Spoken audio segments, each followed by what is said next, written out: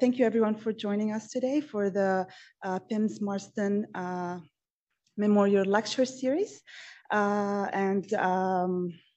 We're very happy to have our distinguished speaker, Professor Melvin Leok from UC San Diego. Now, before we introduce our distinguished speaker, I'd like to say a few words about this lecture series. So the Marsden Memorial Lecture Series was created by PIMS and dedicated to the memory of Gerald Marsden, who was a professor at Caltech, and he was a world-renowned Canadian applied mathematician. The first lecture in this series happened in Vancouver in 2011, a year after Marsden's passing, and we're very happy to be hosting the 8th lecture in this series.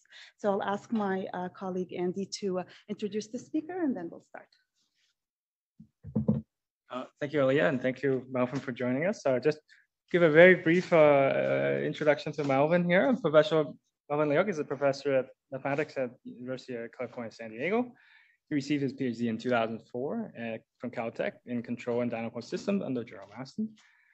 He's a Simmons Fellow in Mathematics, 3-time NAS Kavli Frontier of Science Fellow, DoD Newton Award, NSF Early Career Development Award, Psyche New Talent Prize, and Leslie Fox Second Prize in Numerical Analysis. His research interests are in computational geometric mechanics and control theory, discrete differential geometry, and structure preserving numerical methods. So without further ado, please join me in welcoming Professor Melvin Leok to give this Marsden Memorial Lecture. Thank you very much. It's a real pleasure to be here. It's in honor of Jerry Marsden, who was my advisor. And you might or might not know that Jerry was born in British Columbia, Ocean Falls, 1942, which was a small wood mill town. So in a similar industry, it's like to what Prince George is involved in. And he received his bachelor's at the University of Toronto, PhD at Princeton. He was at Berkeley for many years. It's like before he moved to Caltech. And he was the founding director of the Fields Institute, which is now at the University of Toronto. So he works in geometric mechanics, dynamical systems, control theory. So this is a talk which is dedicated to his honor and his memory. So let me say a little bit about what I'll be talking about. So this is joint work with a current graduate student, Valentin Derisu, former student, Jeremy Schmidt, and a collaborator, Jin Zhang, who's a professor of mathematical psychology at the University of Michigan. Very generously funded. It's like over many years. It's like by the National Science Foundation, DoD, the Air Force Office of Scientific Research, and more recently by the Simons Foundation. So I mean, it's like Jerry has been very influential in my life. It's you know, as I started working with him as undergraduate when I was at Caltech, stayed on to do a PhD of him, and it's been a great advisor, mentor, role model, collaborator, colleague, and friend. While he was at Caltech, it's like since 2000, he advised 24 PhD students, of whom 10 of them were in this broad area of discrete geometry and mechanics. And I was able to dig up an old photo. It's like back when we graduated of a few of us. It's like at a reception. Okay, so let me try to start by giving you a flavor for what geometric mechanics is and how geometry plays a role. How geometry plays a role in various mechanical problems, control problems, before going on to the main topic of my lecture. So what we have here is the falling cat. If you take a cat by its legs upside down and you dropped it, then you might know that cats have a reputation always landing on their feet. So not a real cat, clearly. It's actually a Mercedes-Benz commercial. But the cat's able to do this, it's like by changing its shape. And so there's this interesting, non-trivial coupling, it's like between the shape dynamics and group dynamics of this. And in some sense, reduction theory is all about understanding, it's like the interrelationship, and things like geometric control theory aims to leverage those type of connections. So let me give you an intuition for where the geometry comes in and what the essential mathematical aspects of this are. Okay, so this idea of the cat being able to rotate is an example of what is known as geometric phase, which is an example of holonomy. So you can think of curvature in particular as infinitesimal holonomy. So let me try to illustrate this with an analogy. So if you take your thumb and you point it out, and you try to just sweep it out in a triangle, okay, and come back, you'll see that my thumb has rotated, right? So I start pointing up, just do the obvious thing as I move around, and I come back, and it's rotated by a certain amount, and that amount by which it's rotated is what is known as a holonomy, and it's exactly related to the amount of curvature which is enclosed that's like in that loop which you have there. Okay, so this is an example here. You take a frame, it's like on the surface of the sphere, you transport it, it's like around a spherical triangle, and you'll see that as you move around, it rotates. Okay, so how's that related to the cat? You can think of the shape of the cat as being a point on the surface of the sphere. It's called shape space. And you can think of the orientation of the cat in free space as being related to what that vector on the plane is, or on the sphere is. And as you change your shape and you come back to your original shape, because the region which you've enclosed has some sort of non-trivial curvature to it, the cat basically reorients itself. Okay, so that's sort of the essence, if you will, it's like of the problem. And of course, if you were to try to do parallel transport on a flat surface, then nothing happens, reflecting the fact that you're enclosing a region with no curvature. Okay, other examples of holonomy are, so there's this beautiful double spiral staircase in the Vatican Museum.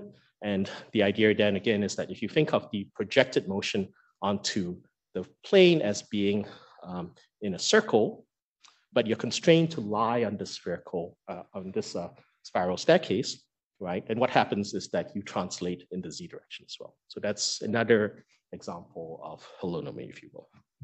Okay, so what is all this useful for? And I think one of the things I think Jerry was unusual in was his ability to connect beautiful mathematics with useful applications.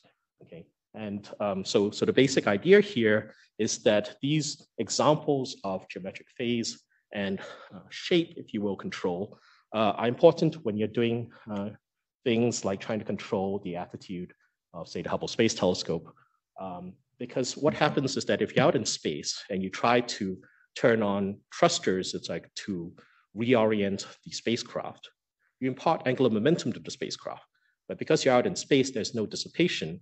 So you have to exactly cancel that angular momentum which you impart in order to make sure that you're stationary and pointing at the object which you want. So that's extremely difficult to do, right? Because unfortunately, it's like when you turn on thrusters, they don't come on, it's like just like that. There's a little bit of a ramp up and ramp down time. So it's very difficult to exactly cancel this out. So what you should do instead, if you're trying to reorient a satellite, in particular a satellite which is being used for imaging purposes, right, is to use these kind of geometric phase type ideas. You want to rotate momentum wheels, and as the momentum wheel rotates, because of the conservation of angular momentum, the outer shell will rotate as well. The moment you stop turning the momentum wheels, it stops rotating. Okay, so there's a beautiful simulation of this by Sigrid Leidecker and Sina Obo-Boblum, amongst others, which shows exactly this phenomena where you have this cubical model of a spacecraft and these momentum wheels which are rotating, and you'll see that the moment you stop, when you start rotating, the container rotates as well, and the moment you stop rotating the momentum wheels, the whole thing stops. Okay, so that's just an example of how geometric ideas, right, relate to things like control. Okay, so one of the things I've been interested in for many years is this interaction between geometry, conservation laws, and numerical methods. Okay, so let me try to give you an indication of some of the kind of geometric invariants which are relevant when you're studying dynamical systems. So in many systems of interest, they have, many of them have basically invariants or conservation laws. And examples of these include things like the energy. There's this close connection between symmetries and the preservation of momenta. So if you have a system which is translationally invariant, for example, the linear momentum is preserved. You have something which is rotationally invariant. The angular momentum is preserved. if you have a fluid and there's what's called the particle relabeling symmetry, which more or less means you don't care, it's like how you choose to label the particles, then that leads to a deep conservation law, which is called the Kelvin circulation theorem, which says that if you take a loop in the fluid and you advect this loop, it's like by the flow, then the circulation, which is enclosed in that transported loop, stays a constant. Okay.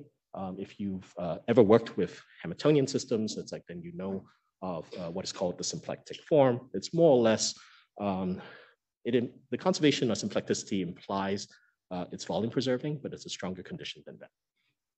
Other times, it's like they're what are called integrable systems, and you can ask whether you can discretize an integrable system and then have it be discretely integrable as well. Okay, so those are just some examples of invariance. Other times, the equations themselves move on curved spaces. So as an example, if you were to take an object and you want to rotate it, then one very natural way to represent that mathematically is to pick a reference state of the system and then choose to represent all other configurations with respect to that reference state through something like a rotation matrix. Okay, so given a reference state and a rotation matrix, you can tell or you can describe what the current state of the system is. Okay, so if you want to model something like this on a computer, what are the challenges to doing that? Well, one of the main challenges is that if you take rotation matrices and you add them together, which is what you typically do in numerical methods, you tend to add things together. Well, you no longer stay in the space of rotations. Okay, so what that's really telling you is that the space of rotations is curved in some way, shape, or form. And so that's really the question underlying many of these methods. How do you respect the fact that the spaces, the abstract spaces you move in or you which describe the dynamics are curved? How do you stay on them when you're trying to implement all these things on the computer? Okay. All right. So the main goal, if you will, it's like of what is called geometric integration then is to preserve structure. And the payoff it's like you get when you preserve structure is that you get typically much better long-time behavior of the system. And so essentially what's happening is that these structure preserving methods have a discrete conservation law. They preserve some sort of discrete invariant, and this discrete invariant is close to the continuous invariant you care about. And as a consequence of that, you always stay close to the continuous thing you care about. So let me try to illustrate this idea. So if you've ever worked with integrators for mechanical systems, you might have heard the term symplectic integrators, and maybe you might not have. But in any case, the basic idea behind symplectic integrators is that, well, they don't exactly preserve the energy. So if you think of this green, I'm very bad at pointing this, sorry. If you think of this green line here as being the energy isosurface, which is describing what the real system is doing, and that wiggly orange line as being the discrete energy which the numerical method is preserving, then basically what happens is that if you stay on this sort of wiggly isosurface, which is a consequence of the discrete conservation law, then you will stay close to the actual energy surface which you care about. Okay, so this is a way of proving long-time stability, which is very difficult to do with traditional methods. And so let me say now that the proof of the pudding is in the eating. So let's look at an example and let's see what the consequences of preserving structure is. Okay, so if you have a differential equation, x dot is equal to f of x, then you might have heard of the Euler method. Okay, and what the Euler method does is to say that the solution at the new time is equal to the solution at old time plus h times the vector field at the old time. Okay, so that's exactly what's happening here. Qk plus 1 is equal to qk plus h times q dot evaluated at the old time. Okay, so if you know something about numerical methods, then you know that forward Euler is easy to analyze, but it's conditionally stable, which more or less means that if you take too large a time step, you get garbage. Okay, so instead of that, there is what's called inverse Euler, where it looks essentially the same. But the difference is that you're evaluating the vector field now at the new time. Okay. Then there's this strange beast at the very bottom, which is called symplectic Euler, where you evaluate the vector field at the initial position and the final momentum. Okay. Well, okay. So that seems a bit funky, but let's see what happens when you actually use this.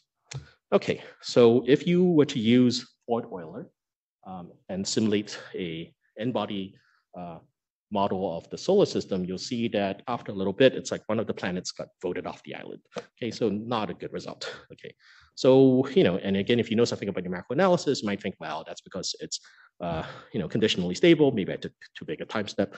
So let's see what happens with inverse Euler, which is unconditionally stable. And you'll see again, it's like it's like one of the inner planets is like spiraled too close to the sun and got ejected out. Okay, so that ejection really is sort of a numerical issue there.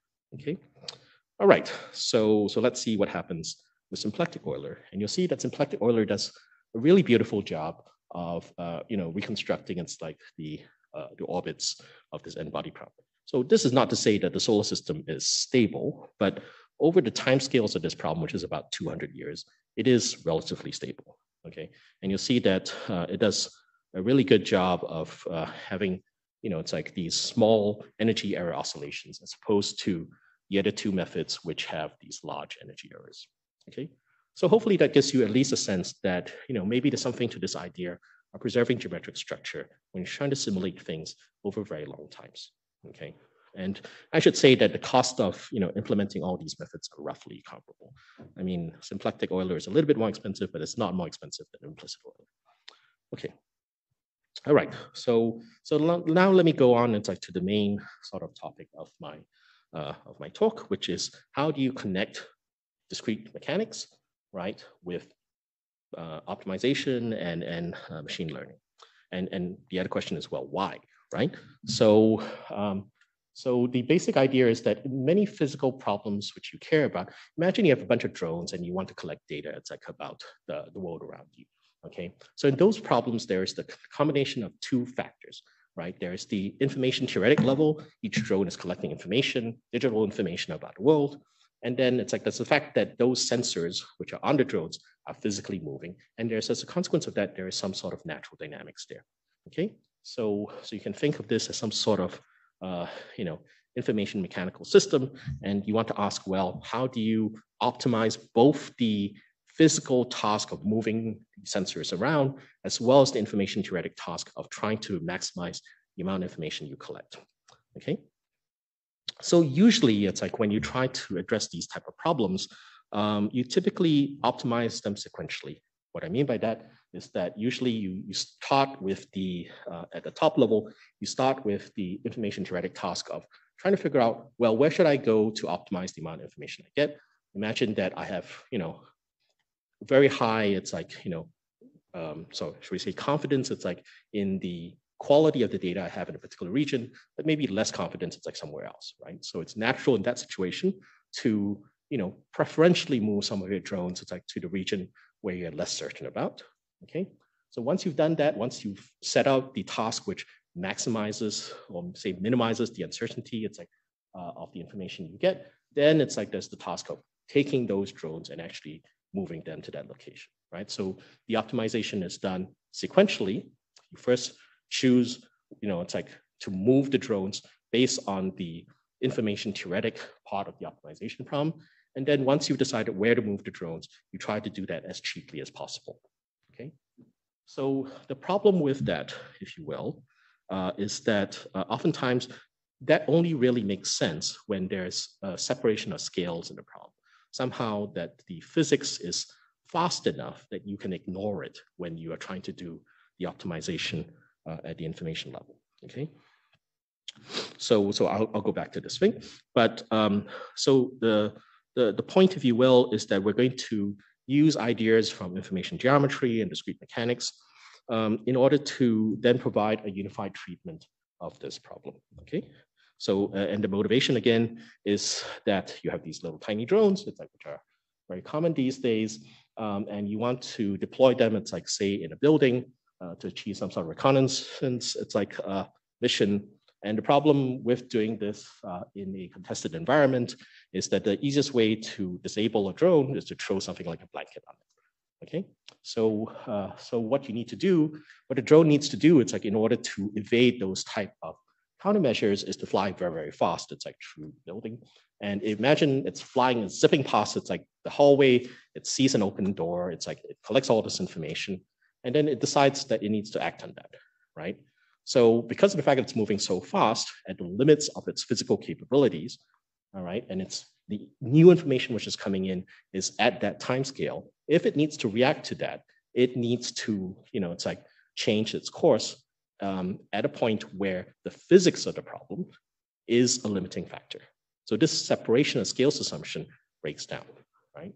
So the bottom line again is that in many practical applications, you do care about the information layer and the physical limitations, it's like of your drones. And you ideally want to be able to optimize this concurrently. And in order to do that, you need to put both of those optimization problems on equal footing. So typically the optimization problem at the information theoretic level is in discrete time, and then the physical model is in continuous time. So you either need to put both of them in continuous time or both in discrete time so that you can combine those two optimization problems. So that's sort of the essence of this. All right. So let me give you a sense of some of the players in the game. It's like, what are some of the mathematical concepts which come into play?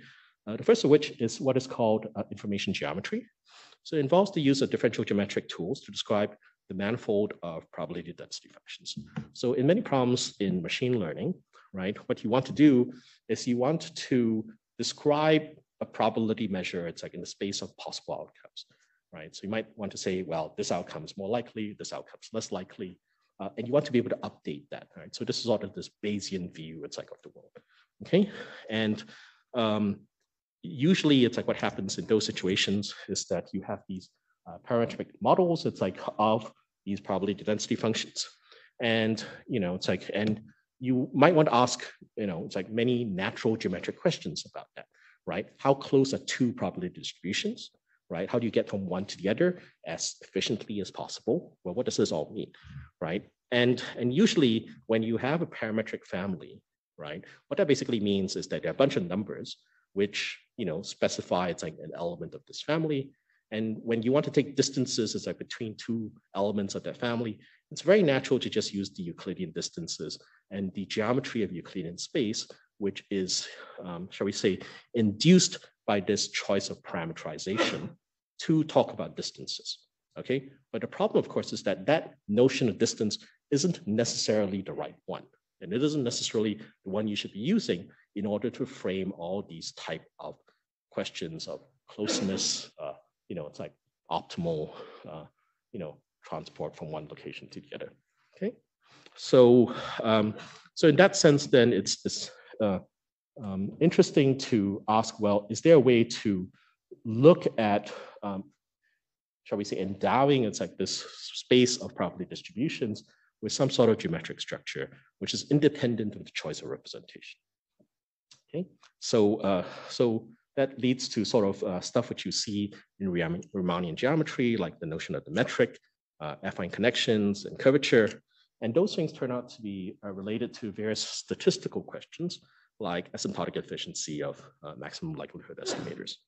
Okay, all right. So that's a very quick introduction to information geometry. I'll come back in a little bit. And the next thing is machine learning, which obviously is a huge buzzword these days. Everybody, it's like suddenly we discovered that all the mathematics they've done, it's like, in the last decade is now machine learning or big data or something to that effect. Okay, and I guess I'm no different. So, all right, so some machine learning algorithms can be viewed abstractly as an optimization problem, right? Where you want to find a distinguished element of some parametric family of distributions that minimizes some mismatch with the data, okay?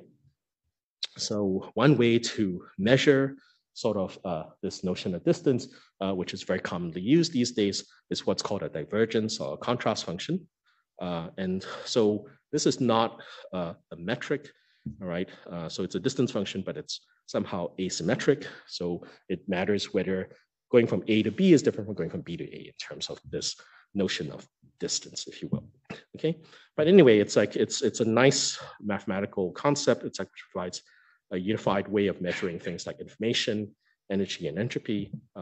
So I'll say a little bit more about it, and I'll say how somehow these things are connected to discrete mechanics and geometry.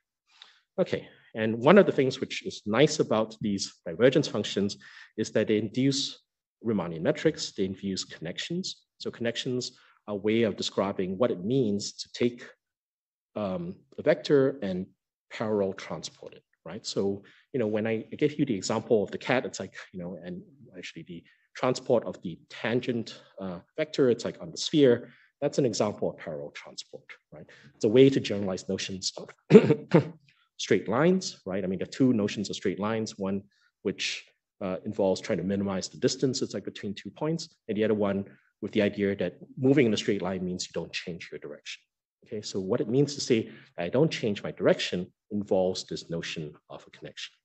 Okay, so anyway, so these differential geometric structures yield a more natural sort of optimization algorithm, which respects the geometry of the system much more naturally than if you were to use the induced geometry, it's like which comes from this parametric representation of the spaces. Okay, and then finally, it's like what I primarily work on is what's called discrete mechanics.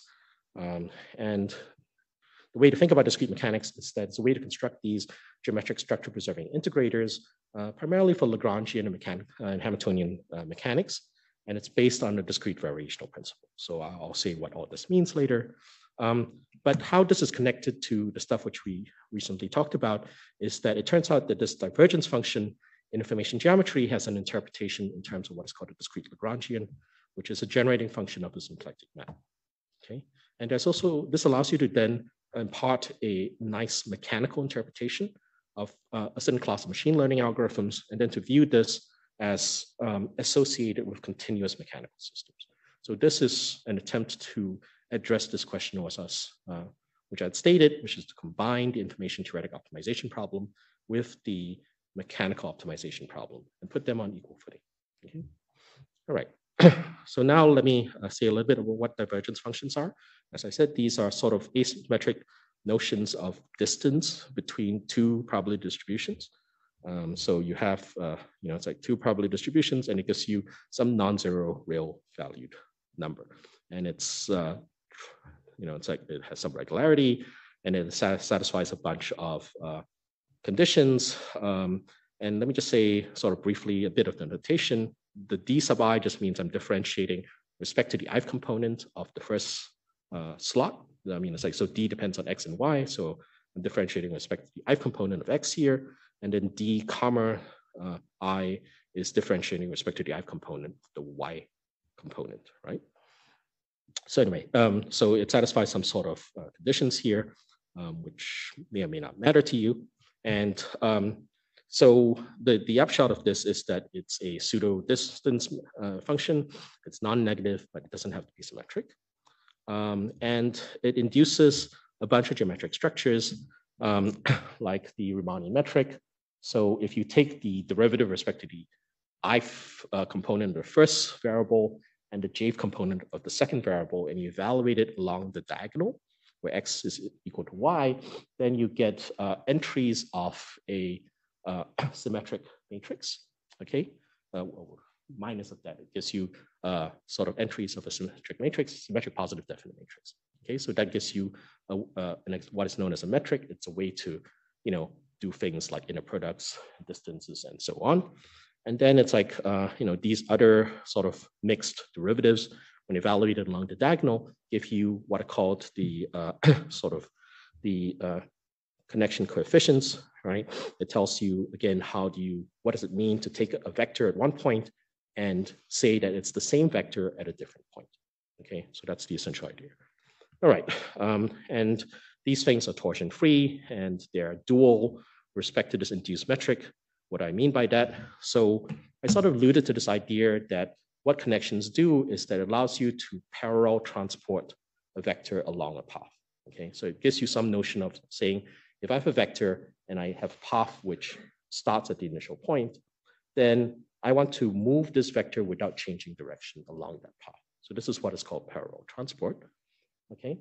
So normally if you have a sort of a connection which is compatible with the metric, then what happens is that if you take two vectors and you were to parallel transport that along a curve, then the Riemannian inner product between that pair of vectors stays constant along that parallel transport, okay? So that's not what happens here. For one thing, you have two connections, a primal and a dual connection. Okay, so what happens if you take one vector, you parallel transport it with the first connection, and you take the second vector and you parallel transport it with the second connection, then the inner product of those two parallel transported vectors is constant. Okay, so that's what is meant by it being dual with respect to the metric. Okay, anyway, so if you're familiar with Riemannian geometry, it's like then you've heard of the, it's like the metric compatible connection, which is the Levi-Civita connection. Okay, and these things turn out to be related to the Levi-Civita connection. It's like by the offset, it's like by this sort of symmetric covariant tensor, which is a skewness tensor, measures the extent to which it deviates from this Levi-Civita connection. Okay, and obviously if T is 0, then it's like you have that these pair of dual connections is actually just the Levi-Civita connection, and they're self-adjoint in some sense. Okay, all right. Anyhow, so where are we going off all of this? All right, so let's look at what's called the Bregman divergence. So these are a class of divergence functions which are very popular, and they're popular because they can be defined just by choosing a convex function. Okay, and if you look at that expression, what that expression is basically just saying is the following: you have a convex function, you have 2 points, that's like which you want to evaluate 2 different things basically. So on one hand, you want to evaluate the convex function at one of the points, and you want to evaluate the linear approximation of the convex function at the second point at the first. So you evaluate the function at one point, and you also evaluate the linear approximation expanded about the second point at the first point. And you look at the difference between those 2 things. And this is what is called this is what the Bregman divergence does, right? Given a convex function and given 2 points. Okay, all right. So if you've done any machine learning, it's like then you might have heard of what is called the Kullback-Leibler divergence. And the KL divergence is an example of a Bregman divergence, where the convex function, which it's defined with respect to, is the negative, it's the negative Shannon entropy. And then I also said that given the divergence function, there's an associated Riemannian metric to this. And so the associated Riemannian metric to the KL divergence is the Fisher-Rao metric. Okay, so all these things are very, very nicely connected to each other. All right. So what I'm going to state later is that these Bregman divergences have an interpretation in terms of discrete mechanics. Okay, so just keep that in mind. It's like as we spend a little bit of time talking about discrete mechanics. Okay, so earlier we had sort of talked about this idea of geometric invariance, why they're important. It's like in dynamical systems, and so this field of geometric integration is aimed at trying to construct numerical methods which preserve those geometric invariants. And as I said before, the reason why that's important is because if you have a geometric invariant, that basically constrains the dynamics. That means that the dynamics of the system have to evolve on level sets of the invariant in some appropriate sense, right? So if you have a numerical method, it's like which respects those invariants, then you're guaranteed to stay, it's like on those level sets as well. So that immediately, it's like gives you oftentimes much better, it's like qualitative agreement with the physics of the problem, even when you're simulating this for very, very long times. Okay. All right. So let me say a little bit about how you go about constructing one class of geometric integrators, and these are what are called variational integrators. So this diagram on the left is a model of what's called Hamilton's principle. So Hamilton's principle is a way of describing mechanics without using coordinates. Okay, so how do I go about doing that? So imagine I have one point on a manifold and another point on a manifold. Okay, or curved space if you prefer. Okay, and I want to describe it's like the trajectory which takes you from one point to the other. Okay, so the way you do this is you write down what's called the action integral. It's the integral of kinetic minus potential energy. And I want to look at how that action integral changes as I vary the curves which start at the first point and end at the second point. And it turns out that the path which the system actually takes is the path for which this action integral is stationary with respect to variations in the curve. So that's a fancy way of saying that if I take this curve and which the system actually takes, I evaluate this action integral, and I were to perturb that curve slightly while keeping the endpoints fixed, that action integral doesn't change to first order in the variation of the curve. Okay. So anyway, so if you've taken a mechanics class, it's like then this leads to what are called the Lagrange equations, which actually describe what equations that thing satisfies. So you can ask, well, how do I go about discretizing something like this? So one way to go about discretizing this is to take that curve and model it as a set of points, right? So you sample that curve a set of discrete times, and then you can ask, well, how do I actually figure out what those points are? So one thing you can do is to say, well, I'm going to introduce what is called a discrete Lagrangian, which is an approximation of this action integral, but instead of over the entire curve, I'm going to approximate it over just a short step between the first point and the second point. Okay, and if you can sum it up, it's like, and you can construct a discrete action sum. You can figure out what those internal points are by requiring that this discrete action sum is stationary with respect to moving those points that's like on a discrete curve. So that's a discrete version of Hamilton's principle. Okay, I should say that the question you should be asking yourself is, well, how do I construct a good approximation of this? It's like discrete Lagrangian, and what is it actually trying to approximate? Okay, so what it's trying to approximate is what's called the exact discrete Lagrangian, which is right here. And it's basically just the action integral over the short time interval where the initial point is the first point and the final point is the second point. And the curve itself satisfies the Lagrange equations. Okay, so if you could compute that and evaluate that, then you get what is called the exact discrete Lagrangian. And if you were to take that and plug it into the discrete Lagrange equations, you get an exact sampling of the true trajectory. So what's the catch, right? The catch, of course, is that in order to evaluate the exact discrete Lagrangian, you needed to solve the Lagrange equations. So you need to know the solution to begin with in order to construct this object. So, it's one of those mathematical statements which is technically true, but not very, very useful, right? But nevertheless, it's like knowing this characterization of the exact discrete Lagrangian allows me to construct arbitrarily accurate approximations. So it's not entirely useless, but you have to be careful, get a useful method out of this. All right. So anyway, so this is stating in equations what I said in words earlier. You take this discrete Lagrangian, which is a small piece of the action integral. I sum it over the entire set of discrete points. That gives me a discrete action sum. I want that discrete action sum is stationary with respect to variations of the discrete curve, which keep the initial and final point fixed, right? So that's the natural discrete analog of of Hamilton's principle, okay? And when you do that, you end up getting what is called the discrete Lagrange equations, where D1 here just means differentiating with respect to the first variable, and D2 means differentiating with respect to the second variable, okay? So that's, in the language of numerical methods, is a second order method. It takes pairs of points, maps it to pairs of points. Okay, so if you don't like, it's like not second order method, two-step methods. Okay, so if you don't like two-step methods, it's like you can write it as a one-step method by introducing momentum to it. So you can introduce momentum in this way, and then if you know something about symplectic maps, this is really just saying that this map from position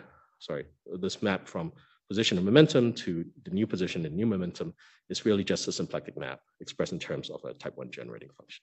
So the discrete Lagrangian is really nothing more than a type 1 generating function. Okay.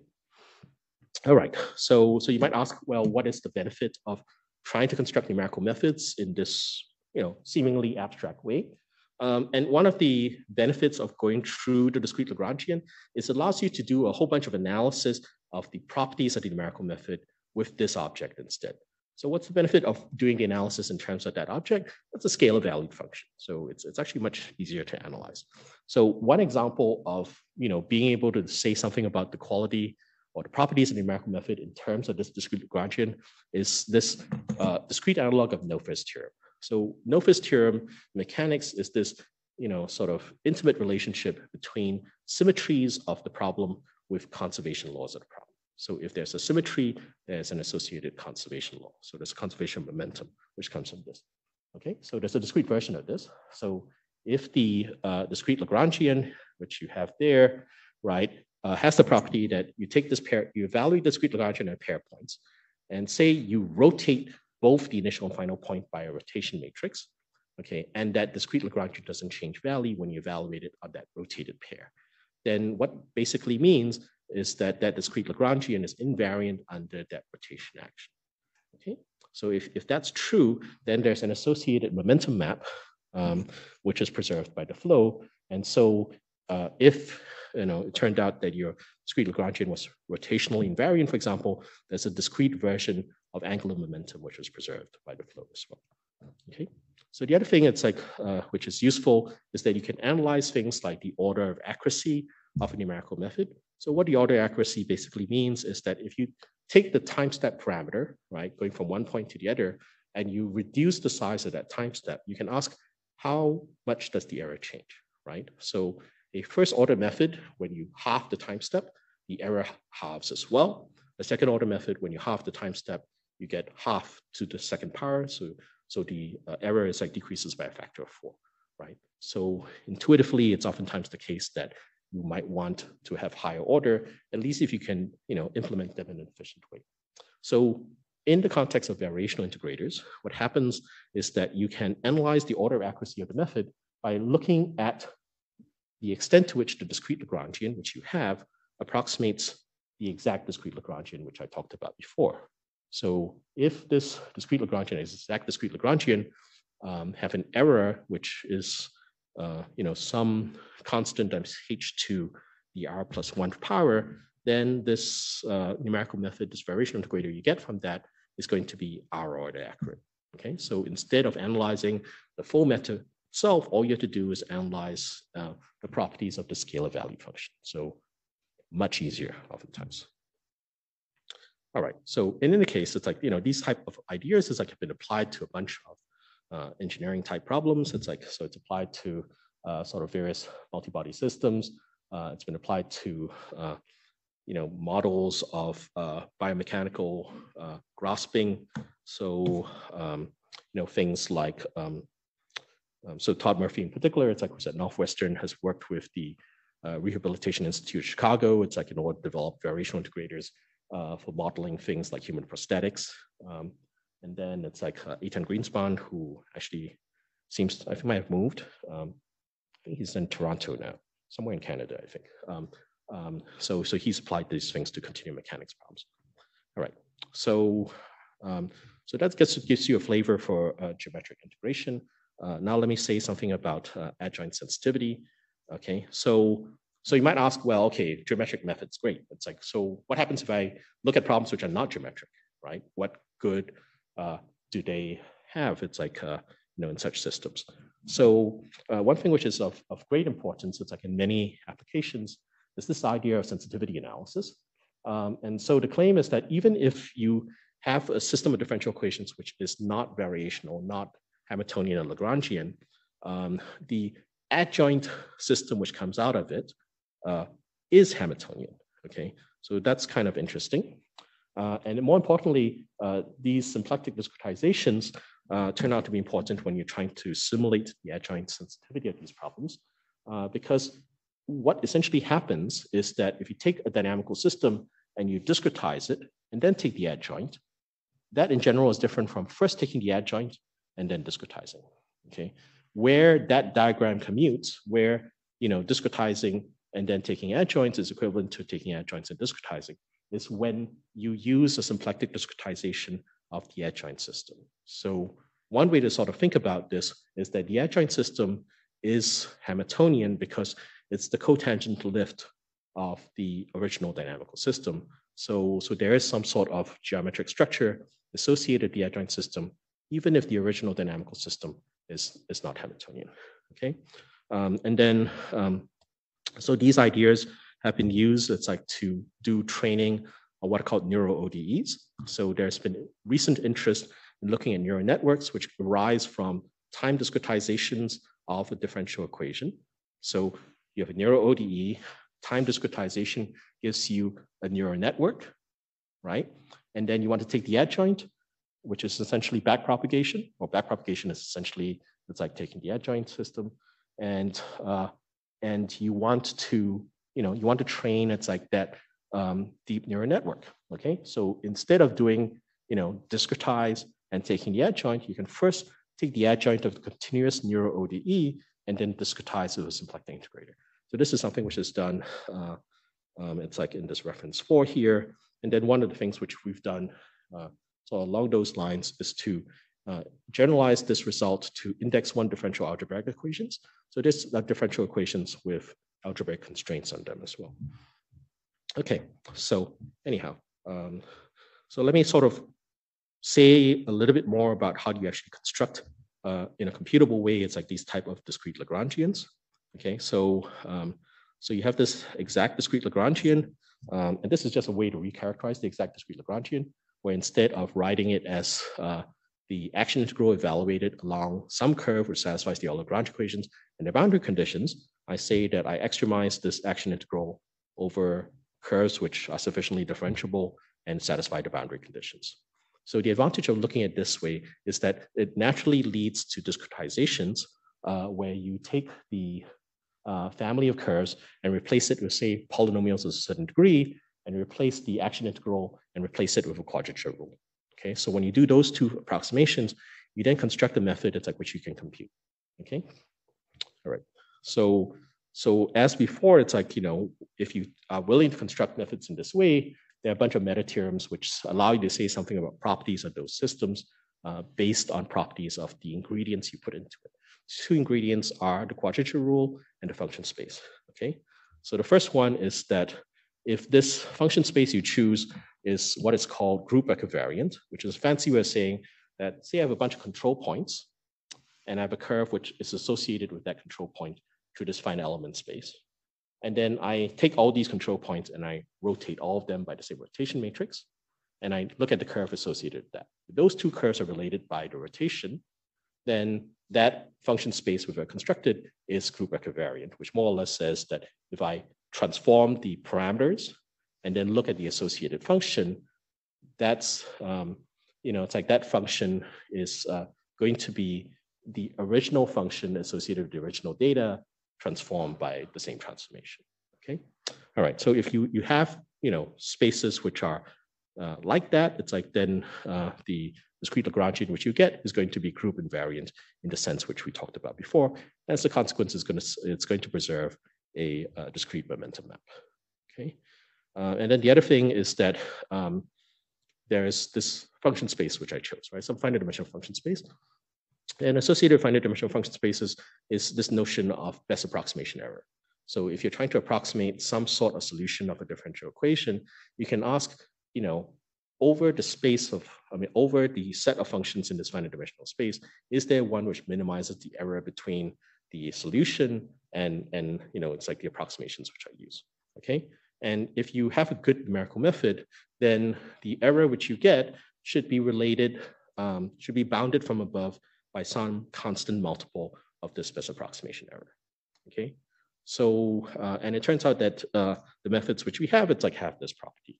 And the reason why that is useful when you try to construct numerical methods is because it changes the problem of, it's like designing a good method to one where you just try to find the right approximation spaces to work with.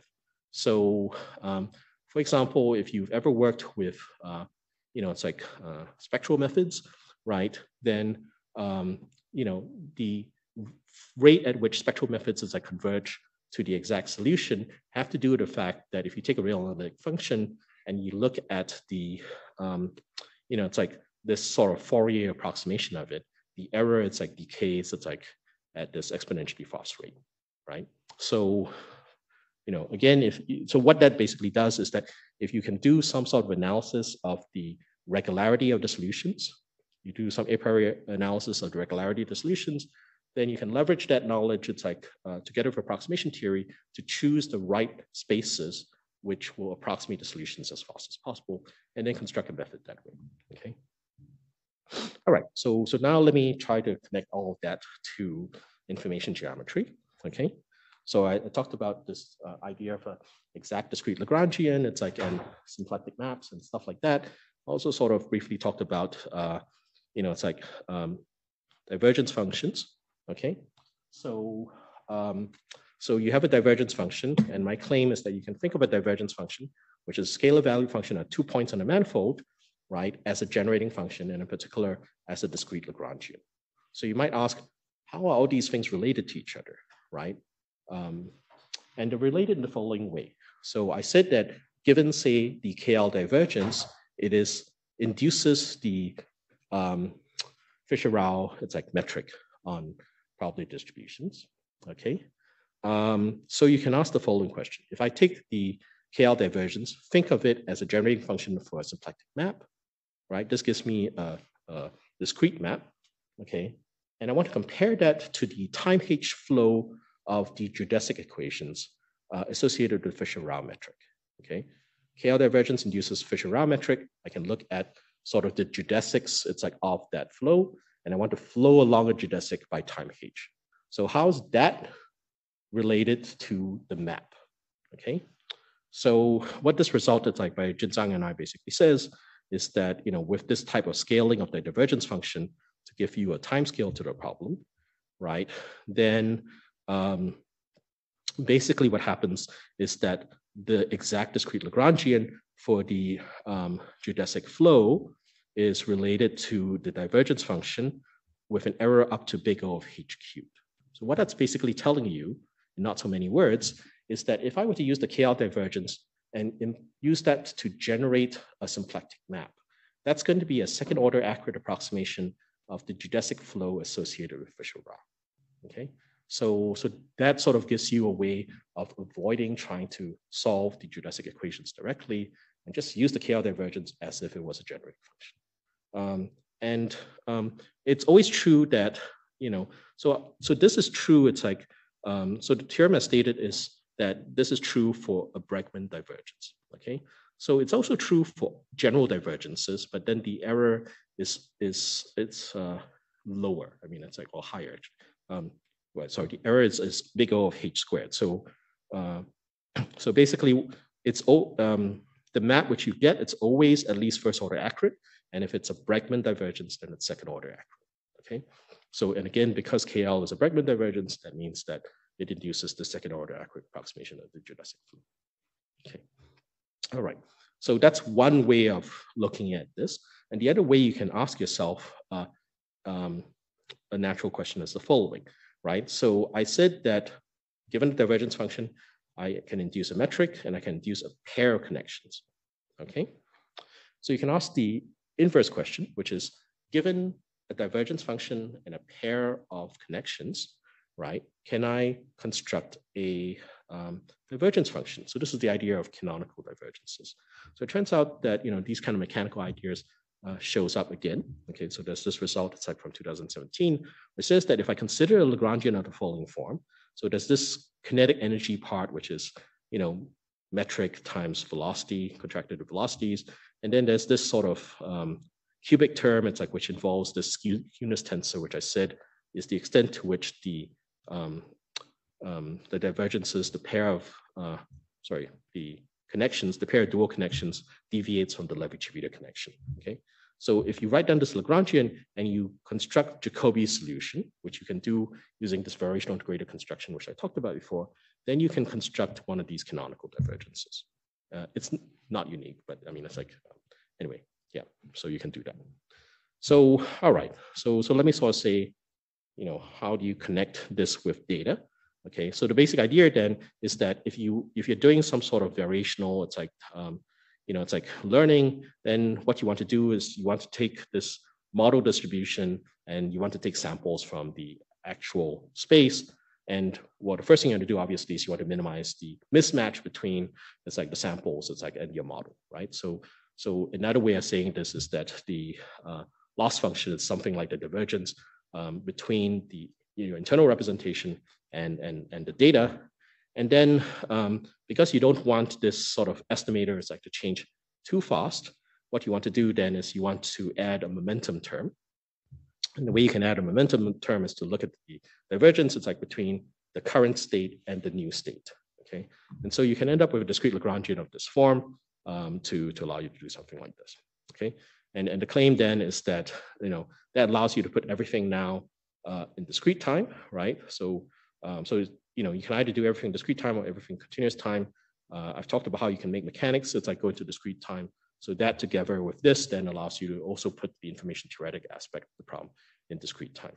Conversely, you can look at this problem and then look at the continuum limit to put everything in continuous time. Okay. All right. So in the remaining 5 minutes, I guess, I will very quickly talk about the applications to optimization. All right. So optimization, as you might expect, is like involves trying to minimize some sort of function. And it's like you probably heard of things like the gradient descent method, where you sort of go in the gradient direction. Okay, and the problem, if you will, with gradient descent methods are that in general they converge at big O 1 over k, where k is the number of iterations. So what happened back in the 80s was that Nesterov introduced what is called the accelerated gradient method, which is written here. Okay, and the main claim to fame of the accelerated gradient method is that it converges at big O 1 over k squared. So it converges much faster. It's like than sort of vanilla sort of gradient methods. And then in addition to that, Nesterov proved that a barrier theorem, which more or less says that when you look at certain classes of algorithms, this big O 1 over k squared rate is optimal. Okay. So it was a very mysterious method. And there was a lot of interest in trying to understand where does acceleration come from? Can you construct methods which also exhibit acceleration? So one sort of path towards that was work by Sue Boyd and Candes. It's like back in 2016, which looks at the continuous time limit of the Nesterov algorithm. All right. So the idea is that, okay, there's a limit of this algorithm to a differential equation. Can I then use numerical ODE techniques to discretize that to construct new algorithms? So that was sort of the idea behind all of this. Okay, and in addition to that, the group around Michael Jordan at Berkeley introduced sort of what are called the Bregman Lagrangians and Bregman Hamiltonians, right? So these are Lagrangian and Hamiltonian descriptions of flows whose continuous time solutions converge to the minimizer at a very fast rate. So big O of 1 over t to the p for any p. And they're related. I mean, it's like the construction actually uses these Bregman divergences, all right?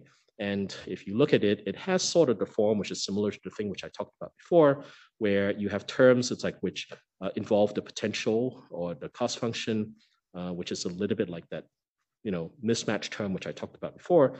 And then you have a momentum term, which involves the divergence function evaluated on 2 nearby points, in the solution, right? So it has a very similar flavor. It's like to this discrete Lagrangian, which I've written down before as a model for using discrete mechanics to do machine learning.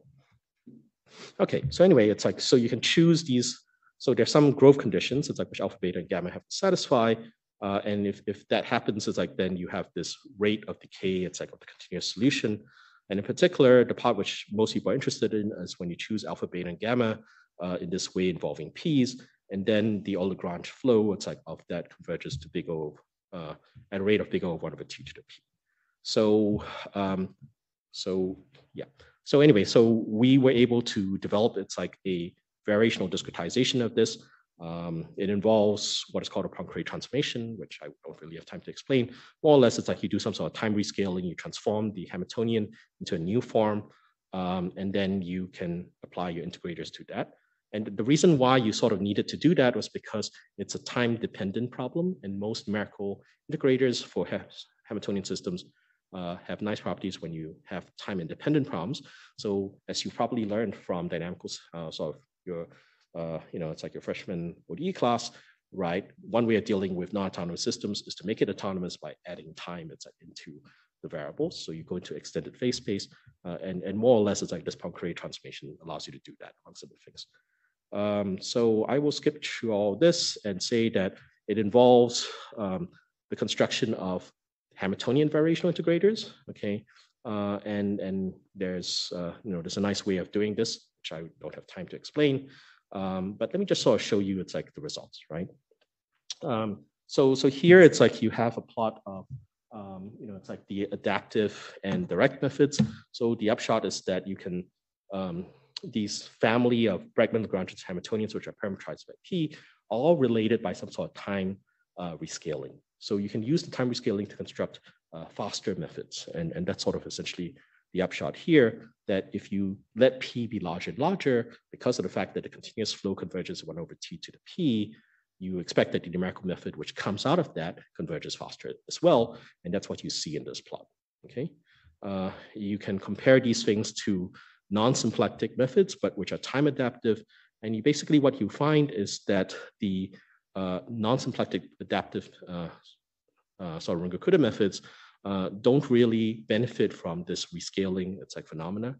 And I should say that, using adaptive methods, it's like to do this calculation is extremely expensive, because when you try to find the right time step, you spend a lot of time, it's like basically evaluating different time steps in order to estimate the error.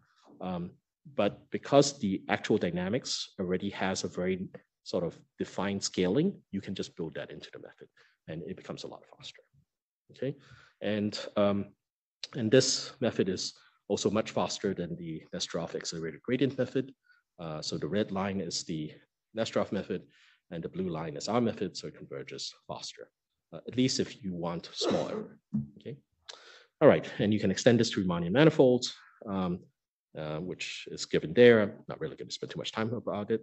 And this is just some simulations which demonstrate that you can actually use those generalizations to Riemannian manifolds to then construct algorithms for optimization on Riemannian manifolds as well.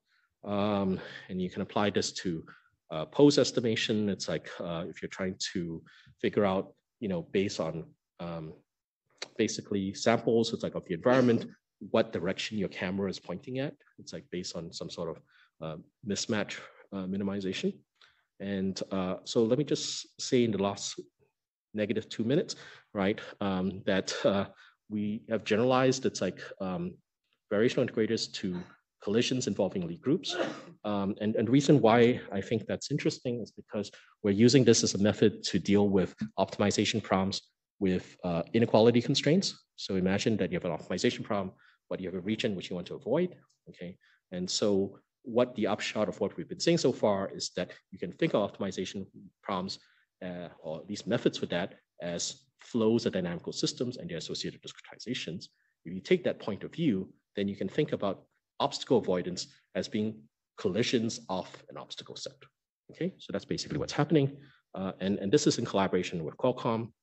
So if you have an Android phone and it has a Snapdragon, it's like a chip, that's the company which developed these things. And so we're interested in applying these methods to constraint optimization of the outside chip design. So let me just sort of finish by saying, giving you this little simulation of collision integrators. It's like on the space of rotations with this cube. So the thing about the cube is that it has sharp corners, all right? And so there's a novel regularization which we use. And you'll see that the first couple of bounces, those two cubes are right on top of each other. And towards the end, you'll see that they separate, okay? So this regularization allows you to recover this sensitive dependence on initial conditions when the two cubes, so I should say the two cubes started off at almost the same initial condition, but very slightly offset from each other, okay?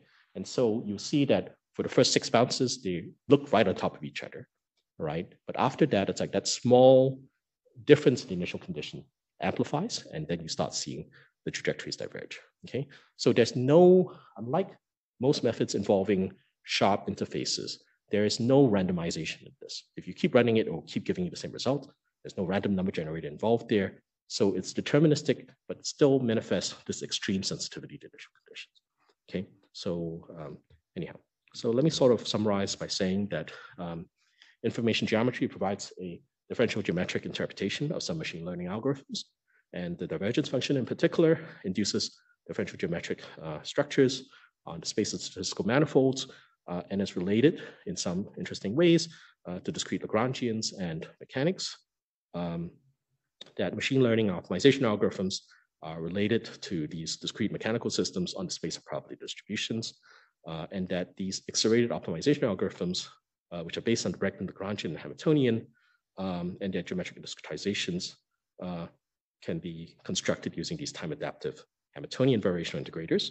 And the goal of all of this basically is to leverage this analogy between mechanics, learning, optimization, and optimal control to basically, export the techniques of geometric numerical integration to obtain interesting new classes of algorithms.